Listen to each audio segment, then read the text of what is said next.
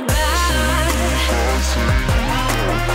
Do you get it now? I'm saying goodbye. Hey there, welcome back to my channel. I thought I was gonna throw a wrench into the mix and then change up my videos just for a second. I wanted to do a discussion style. I don't do this. I just was driving home from work today and it was a very long drive. And I couldn't stop thinking about my breakup. And I know that's weird because it's been a good 2 years ago. But I was just thinking, like, that was one of the best decisions that could have been made at the time. And even though breakups suck, they really do, and I really miss my ex, I don't miss him as more than a friend. That makes sense. But I just wanted to talk to you guys because I have so many friends that are in relationships that are so extremely toxic, and also friends that are afraid of breaking up because they're afraid of being single, or maybe they just broke up and now they're just terrified. So I just wanted to make like a discussion style video kind of telling you about my experience and reasons why you should and shouldn't break up, because there are a lot of crazy people out there that think, oh, the grass is always greener on the other side. I have like a boyfriend and I really like him, or I have this husband and I like him, but what if there's something else out there for me? You guys need to stop. That logic is awful. I want to slap you. I know none of you probably watching this are like that, but if you know someone like that, you just want to slap some sense into them, because that's not how life works. My motto is, if it's not broken, don't go buy a new one. Literally, that's my motto. So for my experience, I was in a very long-term relationship. We were at 8.5 years, and he was finally ready to propose, and I was finally like, Brittany, it's time to go. You might think I'm crazy for that, but it's so weird how when it finally came to things getting like the ultimate seriousness of getting married, I was immediately like, let me actually evaluate where we are and like where we're going to go. And that was nowhere. We met in high school and we just dated from there. It's funny how like in high school, I mean, you don't really think of, oh, this is gonna be my future husband. It's more of, oh, this is my boyfriend now because everyone has boyfriends. Let's get a boyfriend, like stupid logic like that. And I was the type of person that, I mean, once, I don't know, like, I feel like I just stick with something even when I'm not so happy, and that's something that I've changed recently. Like in the past couple years, I did a 180 on my life and like how I think of things, and a lot of it had to do with like getting sick and learning to like listen to myself and stand up for me for once. So we just weren't compatible. That's down to the bottom. It was, we were different people. I wasn't gonna make him happy, and I knew he wasn't making me happy, and that's something where if he were to make me happy, that would in turn make him unhappy. Does that make sense? We just like, either way, one of us was going to be losing. So he told me that he wanted to buy me a wedding ring, and I told him I don't think that I'm in love with you anymore. And that like was the hardest conversation to ever have with someone. And a lot of people are afraid of having those conversations because they don't want to hurt the other person. But when you think of it, when the things come out and you tell them how you really feel, most of the time it's coming from a fight, and those words come from a place of anger, and you don't communicate them the way that you should, and they in turn don't take it the way that they would had you said it in like a calm and, I don't know, get your thoughts in, because when you're having a fight, you're not thinking at all, you're just blurting stuff out, and it's gonna come from a place of hate. And instead, like, when you have that conversation, if you ever have a conversation of this needs to change, or I don't think this is gonna work, you really need to try your best to do it in a like adult let's sit down and talk this out kind of way. And I know that's like, it's easier said than done. But I mean, you can prep yourself. I mean, if you want to rehearse stuff, do it. I know this is going to be a little lame, but you can also write a letter. I know for me personally, I get things out so much better when I'm writing letters and writing stuff down. I can say things in a way that I would want to, because you can reread it and be like, does this sound okay? Does this not? And then after they read the letter, have a conversation then, because you got everything out and they can come with questions. Honestly, I'm talking myself into letter writing now. Not that I need to, because I'm single as heck. But future reference, maybe Brittany, you should do that. I don't know. Side note, I definitely did that with my last roommate, telling her I was moving out. Like, she didn't, like, she was super cool, but I still, like, I knew that I wouldn't be able to get through the conversation without crying, because I love her.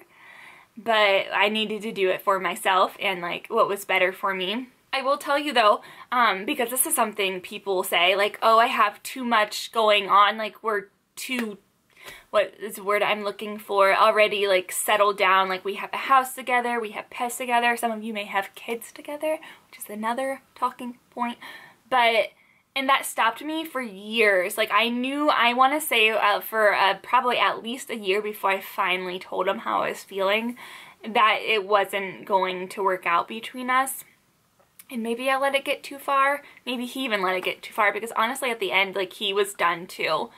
And I mean, that's where I wanted him to be. Like, we had talked enough for him to just, I mean, he was over it at that point. But we had a dog together and a cat. You guys know Chester. Some of you, like, that have been with me for a while know that I had a dog named Moose. That was awful. I still get upset about it. Like, and it's gonna happen. Like, you're gonna lose things in your separation, your breakup, your divorce. But long term, you have to think, like, this is better for both of you, because he or she, whoever it is, for me it was a he, he's gonna move on, and hopefully, if he's picky and, like, knows what he wants at this point, to someone that is better for him, and I'm gonna move on to someone that long term makes me happier. And even though you love your animals, they will in time forget you. I hope Moose forgets. I miss him. I won't ever forget him, but see, I'm gonna cry again. I wasn't financially stable either, so when we broke up, like, he kept the apartment. We didn't own a house together. We almost did.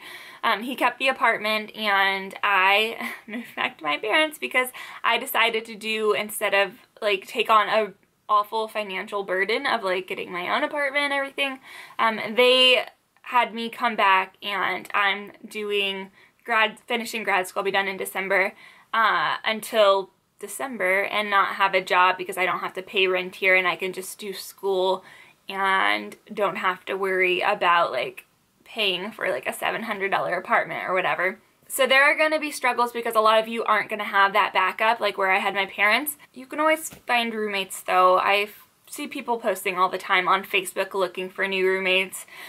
I don't suggest Craigslist, but I do have friends that have found their roommates off of Craigslist. When it comes to kids, though, that's such a big issue, and I understand where you're coming from, of people saying, like, I don't want to break up because of the kids. I will tell you, it is so much more psychologically damaging to watch, like, your parents grow up in a toxic relationship than it is for your parents to get divorced and move on to healthy relationships, so that the kids can see the healthy relationships forming. Now, some of you may not show that you're unhappy in front of your kids, and in that case, like, you know, it's probably fine if they don't know. Kids are so freaking smart, though. They pick up on the tiniest things that you would never think of. So just remember that when you're talking about, like, not wanting to because of kids, that you staying in it could still damage them psychologically and emotionally. I'm just throwing that out there. My parents got divorced when I was 2. I don't remember it. I was fine. I grew up thinking step-parents were normal. Didn't know anyone else didn't have them. I had a lot of friends that did have step-parents, but I mean, it was my norm. And I do want to throw out here that I am not promoting you to break up with your significant other by any means. I'm just promoting the fact that if you are already in a bad situation, evaluate what is going wrong and is it fixable. If it's fixable, oh my goodness, by every means, try to fix it. Have a sit-down talk, like I said earlier, and tell them exactly what your main problems are. Like, what's making you unhappy? And then asking them, like, is this something that can be fixed? If it's petty, you gotta stop being petty. I mean, he leaves the toilet seat up. That's petty. I don't like that. But that is not a reason to break up with someone. If he cheats on you and your trust is gone, that's a reason to break up. For me, trusting them and then them being honest with me is like my top priorities in relationships. And you're gonna mess with me on one of them, I'm not happy. That's, P.S. that's not why my ex and I broke up. We literally just weren't right for each other. He wanted this thing and I could never be that. And how I was, like, the stuff he would do,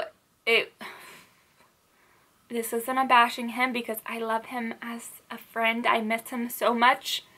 I hope that he's happy. I hope that he wants me to be happy. I know he does, and I know he knows that I do. So like I said, if it's something that can be fixed with you or him, because he's going to probably, or she's going to probably give you a list of things that isn't making him or her happy.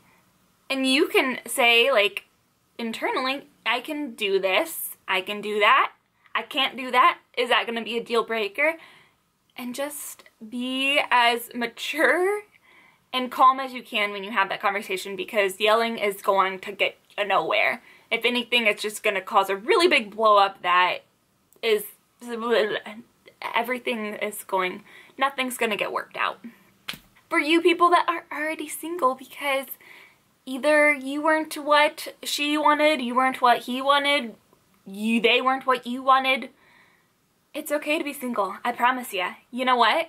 We have the best situation here because every relationship is a new learning experience, and I personally feel like I can meet someone and in like the least, that's not the right way to say this, not like judging them at all, but like I have a list of priorities, which is very small, trustworthy and honest. I need someone, like for me, communication is like essential, and I'm at a place where I am ridiculously blunt, and sometimes that can get me in a bad situation, but I really just want to talk stuff out, and I need someone like that because I can't have someone shutting down and just like keeping secrets from me and not, I mean, I don't like when people tell me what I want to hear. Like, I want them to be honest, and that's just big for me. And also someone that's like okay with me being a total weirdo.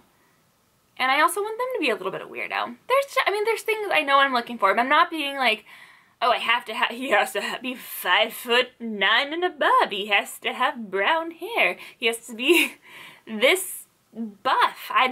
Whatever. That's not my list, I promise you.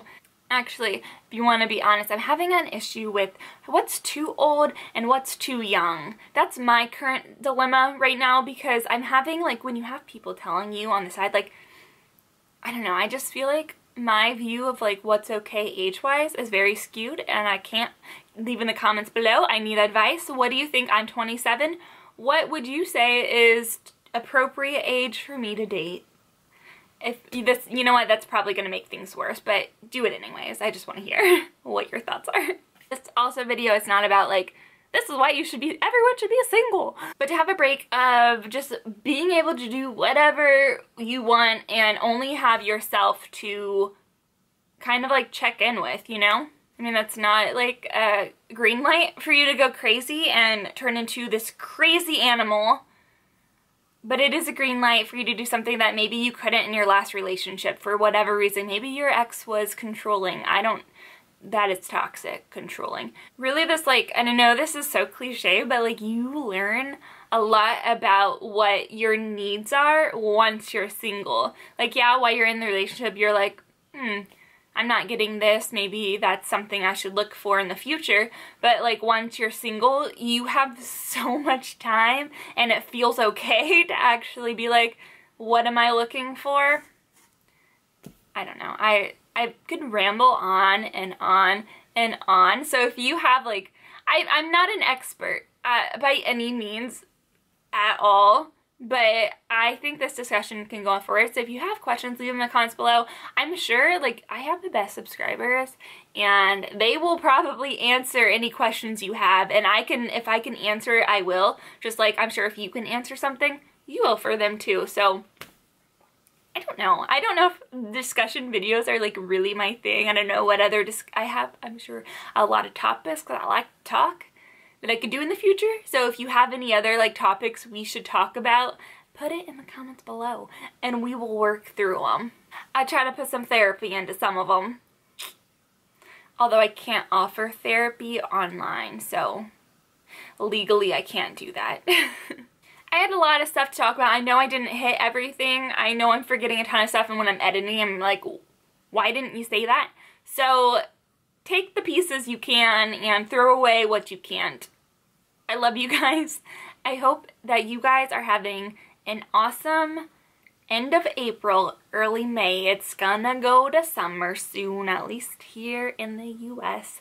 And I will see you guys super soon in another video, maybe a haul, maybe a makeup tutorial, I don't know. Okay, bye. Do you get it now? I'm saying goodbye.